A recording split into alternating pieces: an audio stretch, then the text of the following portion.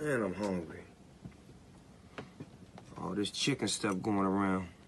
I don't know if I want some of that, though. I'm gonna call my homeboy at Beyond Meat and see if we can put something together. I got a cool little idea right here. See if he can make this thing happen.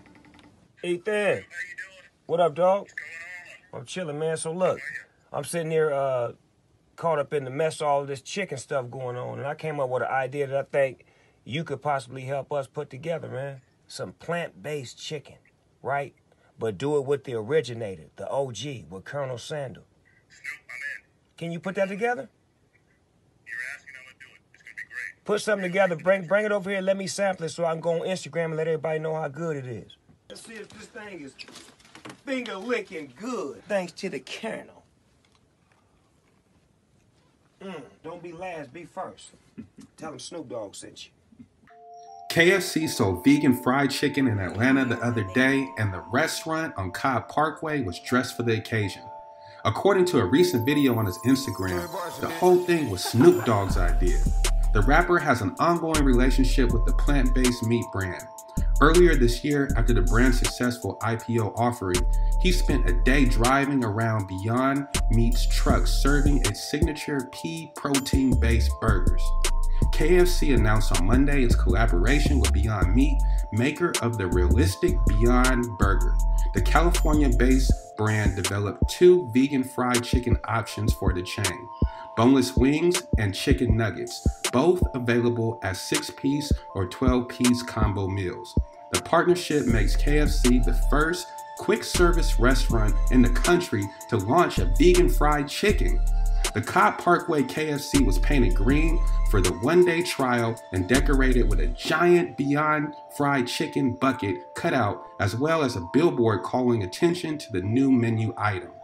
KFC was testing their new vegan chicken right in Smyrna, and the cars and people were lined up around the block. The lines were an hour-long wait, y'all. Kevin Hodgman, President and Chief Concept Officer of KFC US, said in a statement that KFC's vegan chicken is so delicious, our customers will find it difficult to tell that it's plant-based.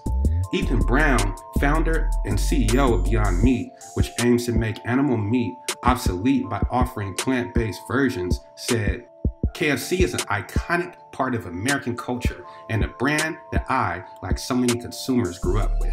To be able to bring Beyond Fried Chicken and all of its KFC-inspired deliciousness to markets speak to our creative ability to meet the consumer where they are and accompany them on their journey. Beyond Meat has become the first vegan meat brand to go public earlier this year, resulting in the biggest first-day IPO in nearly 2 decades. It has formed partnerships with a number of fast food chains, including Del Taco, Tim Hortons, Carl's Jr., A&W Canada, and Dunkin' Donuts. This isn't the first time KFC has dabbled with vegan chicken.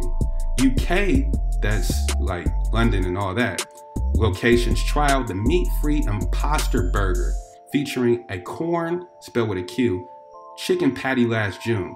It sold out after just 4 days and performed 500% better than new meat launches.